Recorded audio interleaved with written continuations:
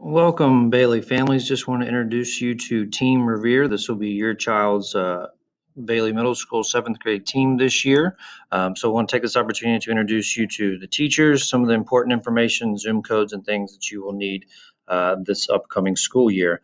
Just take a moment to just quickly go through. This is Miss Kelly. She will be your child's math teacher. We have Miss Ladaney for language arts. We have Ms. Isaacs for science, Mr. McLean for social studies, and Mr. Kennedy, who will be student teaching with Mr. McLean for the first couple of weeks in quarter number one. We also have Ms. Hodge and Ms. Martin, who will be potentially some of your children's homeroom and thunder time teachers. So I just want to mention their names to you as well if your child has them for thunder time. This is Miss Bright, the 7th grade administrator. She was in 6th grade last year, so she moves up with your kids. So hopefully you are familiar and your child remembers her from last year. Ms. Deriso will be the 7th grade counselor this year. Also, if you have questions about things that are happening at Bailey outside of the school classroom setting, Ms. Bright and Mr. Deriso can help. So they would be good contact points for you if you've got outside the classroom questions that need answers.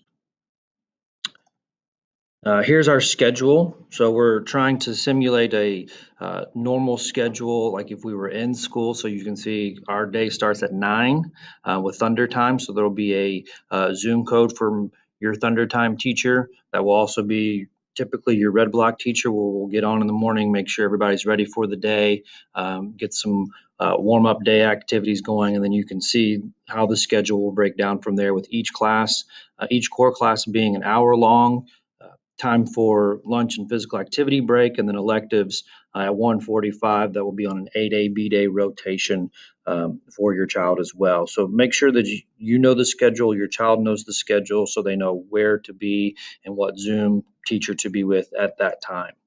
A couple of platforms, again, just like last year, all of our lessons and all of our content will be through Canvas. Most of the teachers will be doing Zoom or Google Meet for all that information. They will go over with your child on the first day. And then we have other platforms like IXL that will be used by the individual teachers on a needed basis for educational activities and materials. So student expectations, we just ask that you take a moment to look over these yourself, have your child look over these so they know the expectations once school starts on Monday. Attendance is required every class, every day. So please make sure that the student is on time, has the Zoom code, and if your child is not going to be present part of the day, all the day, they still need to report that to the front office staff, just like an absence for a regular school day. So take a look at those. If you have questions, again, email the teachers, email Ms. Bright, Mr. Deriso. We're here to help in any way we can.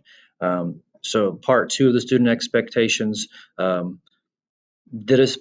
digital citizenship, and honor code are important this year because the learning will be starting out at home. So please go over expectations and good citizenship on the computer with your child before school starts on Monday.